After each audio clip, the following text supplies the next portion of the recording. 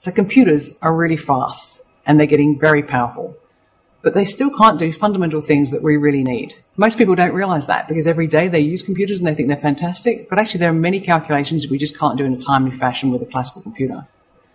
Every year, devices get smaller and smaller and faster, and the silicon industry has relied on you getting a laptop that works better than the last one you had last year or your iPhone being better. The consequence of them getting smaller and faster is that the actual smallest feature size is now getting towards the level of a single atom. And in a single atom, we can actually start to use the quantum states of those devices.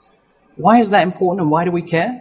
If you can use quantum states, you can do massively parallel computing that you just can't do with the classical industry. So using these quantum states and having the ability to do massively parallel processing impacts just about every industry, from the finance industry to the logistics to healthcare, defense, literally every industry that has a huge amount of data that they have to sort through, or when they want to search things fast or perform complex algorithms, the ability to do parallel processing is essential.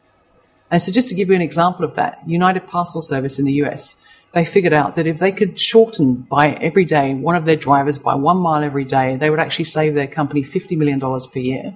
And a quantum computer can start to do those kind of calculations real time. One of the interesting things about a quantum computer is it operates completely differently to a classical computer.